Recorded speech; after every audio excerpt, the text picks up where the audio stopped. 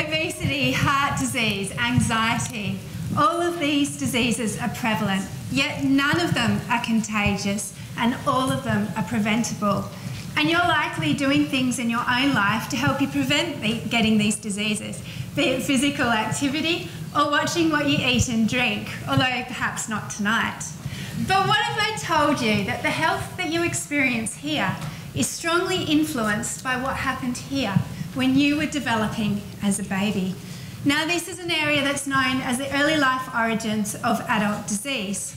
And when you see an image such as this one, the concept makes complete sense. Here we have a developing baby with such potential and complexity arising from simplicity. So of course, if the growth and development of this baby is impeded, it is going to alter how its organs function and therefore set it off on a different health trajectory later on in life. Moreover, if this baby is small, it is more at risk of things such as stillbirth. So what can we do to prevent this? Well, I'd like to shift your focus to this amazing organ on the left, the placenta.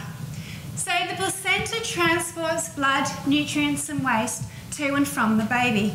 But did you know that your placenta was responsible for laying down the pathways in your brain that you now use for emotional responses? Did you know that the blood coming out of your placenta directly affected how your liver and heart developed, and therefore how it is functioning right now in this room? None of us realised this until recently. So the placenta provides us with a diagnostic and therapeutic opportunity, but it's understandably very difficult to access and study. So how do we overcome these challenges? Well, this is where my research group comes in. So we are developing new ways to image, model and predict blood flow within the placenta, which is what you are looking at here. This enables us to not only better understand nutrient transport, but other questions such as the force of the blood coming out of the placenta and how it's affecting the organ development of the baby. Utilising this knowledge, we have recently been able to show in a model of pregnancy complication that we can actually enhance the growth of the fetus and also improve its heart function. So if we want to reduce the prevalence of diseases such as heart disease, we have to be focusing on prevention, not cure.